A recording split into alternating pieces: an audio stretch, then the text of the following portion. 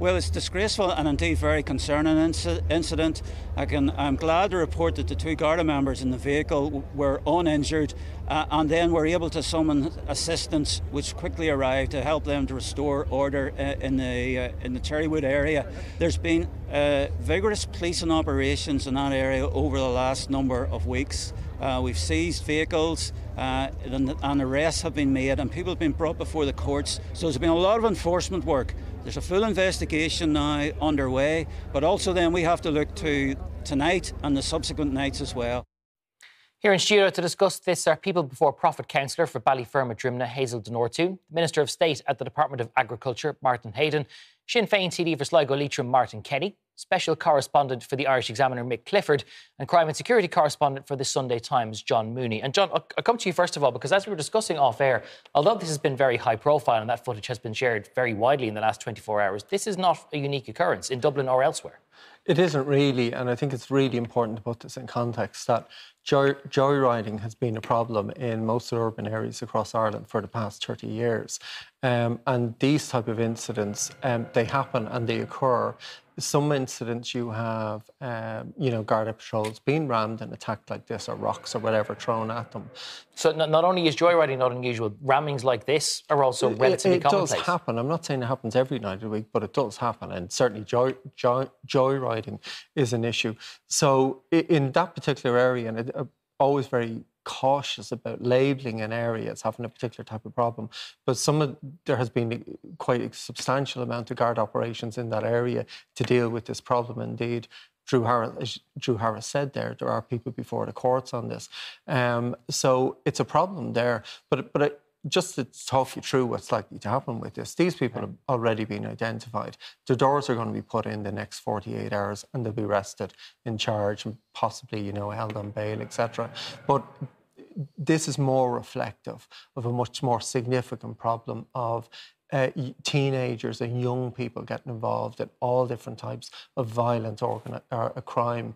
And this is just the outworkings for this. I think what people, they get really shocked when they see this, when it's caught on camera and it's circulated and it's just so out of the norms to what they normally experience in their own daily lives. But I mean, a couple of months ago, I was driving out to Heyden and I came across a car completely overturned in the middle of the road. Myself and another motorist had to see whether there was someone in it, and it was joyriders again had taken this car, overturned it and ran off. So this is a problem. It happens. I think we've just got to be careful that we don't blow it out of all proportion. There's no real parts of Dublin that the guards can't go into. Okay. That was a particular nasty incident. The guards involved handled it perfectly. They didn't overreact. They didn't... They're very mindful of people being injured and stuff like that. All of that being said, Hazel de Nortúin, you're a representative for that area. Ballyfermot Drimnagh is part of that whole area. There is a community here who are genuinely being terrorised by this kind of behaviour on a regular basis. Yeah, and I think we need to start off by saying we have condemned it as public reps in the area, and the community have openly come out today and condemned it as well. This has been happening for a long time now. We've seen a peak in it this time last year, and it's actually that time that as a cross-party we met with senior managements within DCC. At that particular time, there was an incident where one of the councillors from Sinn Féin were attacked, and we raised... Was he specifically targeted in that instance? He was up witnessing what was happening. It wasn't at this piece where it was last night, but it was down the road, and they were targeting outside homes, new homes that had been built, and when they were rallying the cars per se, they were down abandoning the car outside of this particular home where the bollards were and burning it, and residents had been on and saying that they couldn't take it anymore. It was intimidation. There is a high level of intimidation there. We can't deny that fact. And we have been raising this, and we've been saying for some time we could see this happening. Unfortunately, I know there's talk about this is a decades-long issue. I mean, it's not the first time it's happened, and there has been videos of Snapchats and stuff being shared for a very long time now.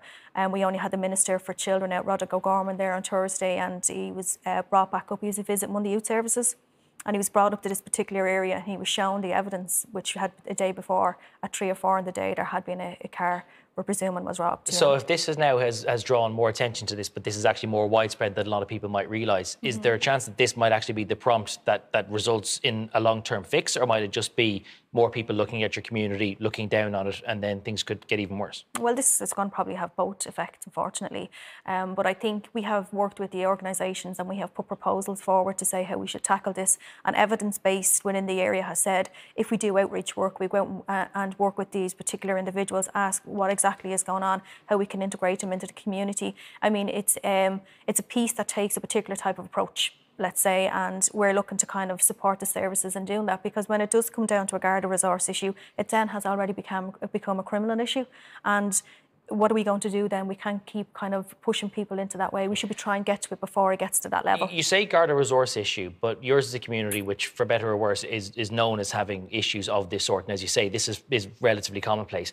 One would think that your community has already gotten maybe a disproportionate level of resources to try and deal with this problem, and it's not getting any better. So what would more resources do differently to those you already have? Yeah, and that is the perception. But I suppose there's services there. We have got many services. It's the resourcing of those services. So those services are fighting for every penny that they have, and they were never really restored to the full budget that they have. And they will tell you themselves, if you're out there, like we've the Equine Centre, the Orchard Centre, we have St Ultan's. Like there's really good services out there. There's Gardaí Youth Diversion Programmes, family based, and they will tell you from evidence based that they need more outreach workers. It's the outreach piece that it seems to be that will work, that has benefited, and that they can explain and show the results. Mick, Clifford, how do we get to a situation where this ends up being perceived locally as an us versus them, that it's certain cohorts of locals versus the Gardaí, and that they don't see each other as being part of the same community?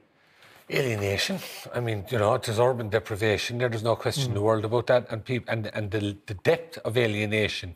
And it's in a small minority, I'd suggest, of families within the community. And as Hazel pointed out, you know, particularly there are some very good services there in a general sense with the Equine Centre and places like that. But you have individual families, and you can even go back to the years of austerity when the likes of the community development projects were all dismantled and that sort of thing. And that now even people from those families that really need, and I know this is an overused word, but that word trauma, there's stuff that's gone down there through generations. There's some people, and I'm not specific about this community, but in areas like that, in cities around the state, that is the scenario. Is that making excuses, though, for illegality? I don't believe so. I genuinely don't. Illegality happened. It should be prosecuted. The full force of the law should be used there. It's a question of what do you want to do in terms of ensuring that this doesn't happen again, and that state resources are not having to be put into, for example, putting people in prison, rather than trying to ensure that kids don't get to the stage where their attitude to the Gardaí is as violent as that was last night. Martin Kenny, you're Sinn Féin spokesperson on justice. Do you think Gardaí are appropriately resourced to deal with issues like this? Look, there's always issues with resources. I mean, Ballyfermot Garda Station is a part-time Garda Station at the moment, and I think there's only one patrol car for the area, and that's part of the issue. But a major part of it is... Sorry, there's only one patrol car? Only one patrol car in the area, yeah. Which is probably the one that was there. I'm not sure if it was or not. Which is why the public order unit are being sent in the city. Exactly. Now, and that's not to say, you know, that it's going to be a heavy-handed policing approach that's going to deal with this. It's not. It's a community approach that'll have to deal with it. But when you have a specific incident like this, where you have, you know, the most outrageous of behaviour, and, you know, I think we all feel for the Gardaí that were involved, who were attacked. We feel for the danger of the public, all the people who were eyewitnesses that was watching this going on. Their lives and safety was in danger as well. And, you know, that might have been the case, but many of them seem to take a lot of joy from what they saw. Well, that's one of the problems. You know, I've got letters here from residents out there who are worried about their children, that their children are watching this going on. Are they going to be taken with all this excitement? You know, there's families out there who, and the vast majority of them in all of these areas, are decent people that want the best for their children, want the best for their community. They see this going on. They're afraid their children will get tied up in it. And, you know, it is a difficult time for them. And we do need to put resources in. We do need to have better youth services in place for them. We do need to get the investment into the communities. And we do need community Gardaí as well, that are trusted and work with the community, because that's one of the big things that we have absent in a lot of these communities. Are they going to get those, Martin Heyden? Because we've seen today the GRA says that this is indicative of the need to increase resources for the force. They say that they've been beating a drum for years and years and they're not listened to. And this is a manifestation of everything they've been trying to highlight for a long time. Well, first of all, I have to say, look, what happened and the footage we've seen is completely unacceptable and is utterly disrespectful to the rule of law, and also to law-abiding communities in which this is happening, who unfortunately now get branded because we're having discussions like this. Whole areas in really good communities where there's an awful lot of good community work happening gets branded in that way. You know, Ballyfermot Clondalkin, as Hazel will know, is part of the West Division of the Dublin Metropolitan Region. I think it's been about 11% increase in Gardaí numbers since 2017. It stands about 750 or thereabouts now at the end of August for that region. And I have to agree with what's been said here on the panel that, yes, we absolutely need to see the full rigours of the law be brought against perpetrators here. This is unacceptable behaviour and can never be tolerated. But the solution to this on a broader basis in terms of supporting communities, either in Ballyfermot, Clondalkin, or in many of our regional towns that have challenges in certain areas and pockets as well, is it a multi-agency response? The Gardaí alone cannot solve this.